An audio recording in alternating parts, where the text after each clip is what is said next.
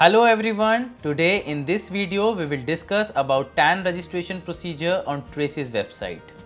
So let us begin with what is Traces. Traces stands for TDS Reconciliation Analysis and Correction Enabling System, which is provided by the Income Tax Department on their web portal, particularly for TDS administration. A person having an account on this portal can have access to various utilities like filing of TDS returns, viewing of challans, downloading Form 16 or 16A, making online corrections and placing requests for resolution, etc. So one question that arises is who can register on Traces. So in order to avail the various functionalities on Traces website, registration can be done by a deductor or by a taxpayer or by a PAO. Now let us know who is a tax deductor or a collector. So where a person is deducting tax at source or collecting any TCS, the same is required to register at Traces website for availing a number of services. So where a person is deducting tax at source or collecting any TCS, the same would be required to register at Traces website for availing a number of services.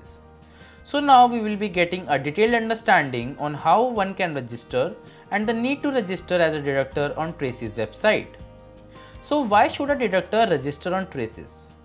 Registering on Traces website will enable the tax deductor or collector of tax to first check the TDS refund status, registration as admin, creation of sub-user, to provide feedback, do online corrections, make offline corrections, generate and download Form 16 and 16A, to view statement status, check the challan status, to validate 197 certificate, to download the conso file, download justification report, verification of PAN or bulk PANs, to view PAN status against a TAN, can manage profile and change password, view credit amount of TDS or TCS against a particular PAN, make declaration regarding the non-filing of statements, declaration to deposit lower TDS, and lastly the status of outstanding demand. Next is when can a deductor register on Traces. So the deductor after filing the first statement at TIN FC can register on Traces. But to register, the status of the statement should show processed at CPC on TIN portal. Now we come to the process for registering on Traces as a deductor. So if you are a deductor, open the Traces website. After this, you will be redirected to the home page. Then follow the following steps to register successfully. So on the Traces website, select Register as New User option and under that select Deductor. Then enter the details and proceed step by step from 1 to 4. Click on Proceed after step 4. After that, a confirmation screen will appear at step 5. Click to confirm details to confirm registration of TAN or click on Edit to modify the details. On successful confirmation, you will receive an activation mail with the link. Also, 2 different activation codes will be sent to the registered mail ID and mobile number. Next, click on the activation link and enter your user ID plus both the activation codes received.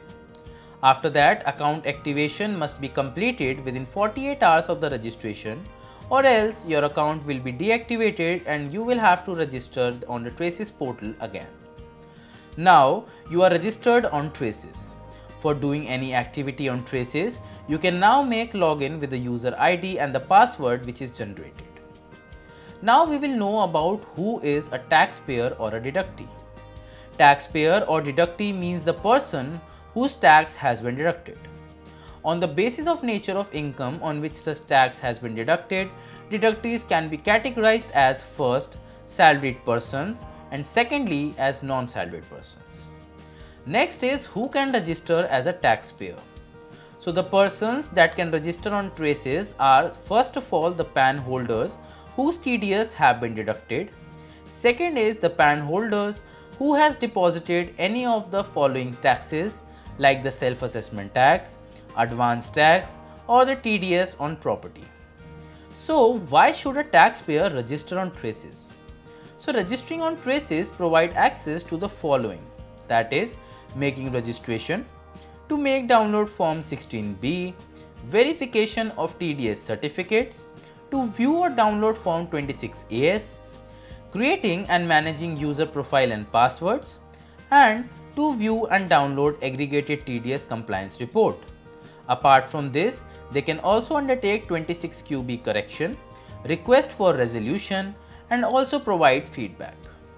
Now we come to the important discussion in this video, that is how can taxpayers register on Traces. To register as a taxpayer on Traces website, follow the particular step-by-step process. First is go to TDS CPC official website. On the home page, click on register as new user on the left panel of the screen and select the taxpayer option when prompted. Then the screen will open up and fill in the requisite details in the set form. After this, enter the details in the each step from 1 to 4 and finally click on proceed. After that, a confirmation window will open and confirm the details on the confirmation screen.